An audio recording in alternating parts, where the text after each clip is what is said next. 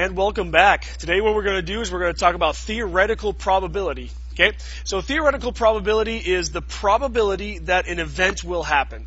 Okay, now these probabilities, they range from 0 to 1. Okay, so a probability of event, it goes from 0 to 1. Where 0 is that the event is not going to happen, and then 1 is there's a 100% chance that it's going to happen. Okay, so most of these probabilities that we're going to be finding are going to be fractions in between 0 and 1.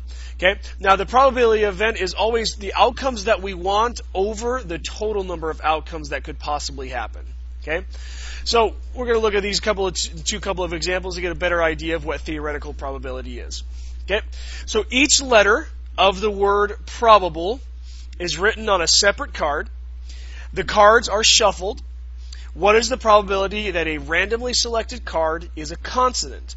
Okay, so we need a little bit of English knowledge here. So what we're looking for is the probability of drawing a consonant out of this deck of cards that we've made. Okay, so now when you write your probabilities, when you start with your notation here, P stands for probability, and then in parentheses here is simply just a word that you're going to use to help you, a word to help with whatever probability you're finding. In this case, we're looking for consonants. Okay, we're looking for consonants, so that's the word that I use here. Okay, now in English, okay, in a word, we have consonants and vowels.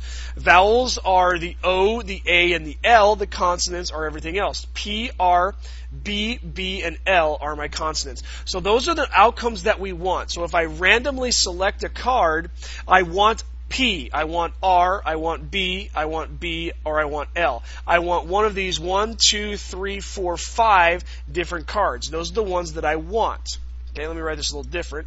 Okay, instead of just a 5 there, let's do want. So I usually abbreviate this. Want over total is what I usually use to abbreviate my probabilities. Okay, so in this case, I want those 5 cards for a total of 1, 2, 3, 4, 5, 1, 2, 3, 4, 5, 6, 7, 8, 8 total cards. Okay, so there is my probability. 5 out of every 8 cards that you draw theoretically are going to be consonants. Okay. Alrighty, next one down here, 2 number cubes. Now, when we talk about number cubes, we're talking about 6-sided die. Okay, we're talking about those cubes that you see when in the movies when they throw at the roulette table or something like that. Okay, that's what we mean by number cubes. Okay, they have the numbers 1 through 6 on them. So I get another number cube out here. The numbers 1 through 6, and interestingly enough, a cool fact about the number cubes is that the numbers on one side and then the number on the complete opposite side always add up to 7. So notice the 1 and the 6, those are on completely opposite sides of the cube. Anyway, so 2 number cubes, numbers 1 through 6, are rolled.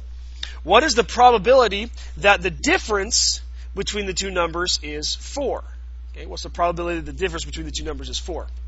Okay, now, what I'm going to do is, this one is going to involve just a little bit more math other than just what we used up here. So this is a little bit more difficult problem. Okay, but the notation stays basically the same. Probability of rolling 2 number cubes was the probability that the difference between the 2 numbers is 4. So I'm looking for a difference of 4. Now notice I just abbreviated it. Again, what's in here, what's in the parentheses, is just used as a way for us to kind of understand when we're writing the problem what we're actually looking for. We're looking for the difference of 4. Okay, so in this case, what numbers give me a difference of 4? Well, when I roll these dice, a 6 and a 2, that's going to give me a difference of 4, so that works. Also, when I roll these die, okay, a 5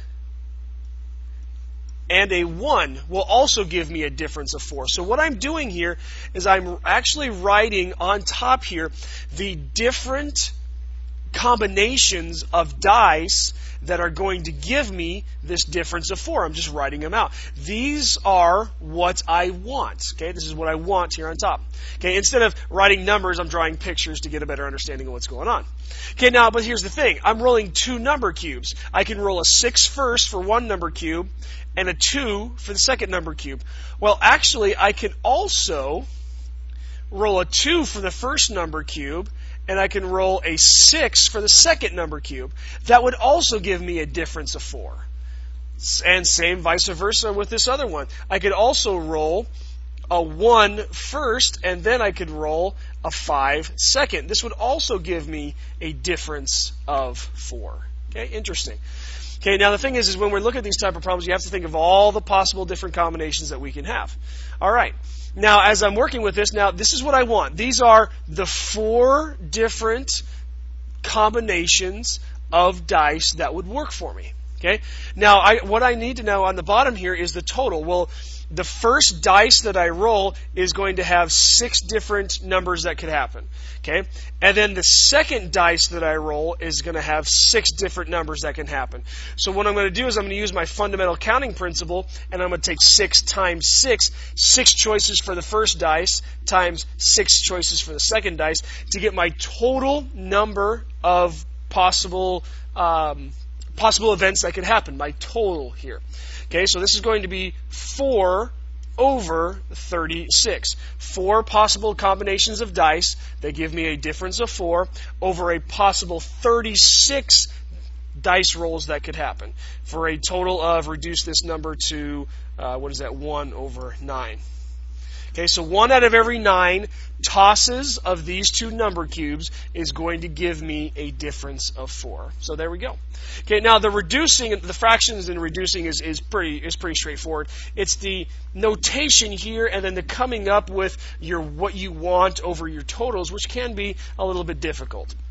Okay, so that's a short video on theoretical probability. Thank you for watching, and we'll see you next time.